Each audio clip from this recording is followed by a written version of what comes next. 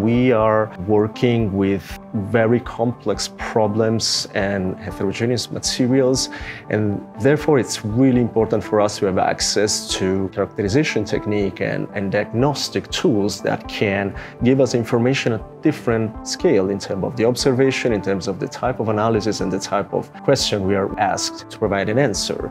I was trained as an architect with the idea of building and creating new building and sites. And then I moved towards the characterization and the preservation part. And I think being here, it's a unique opportunity because of the access we have to lab and instrumentation, but also because in here we have teams working on every possible aspect of heritage science. The work we do here in terms of studying durability of material, investigating what are the damage mechanism, or looking at ways to deepen our knowledge on how to treat materials to prolong their conservation on site has an impact on the conservation itself.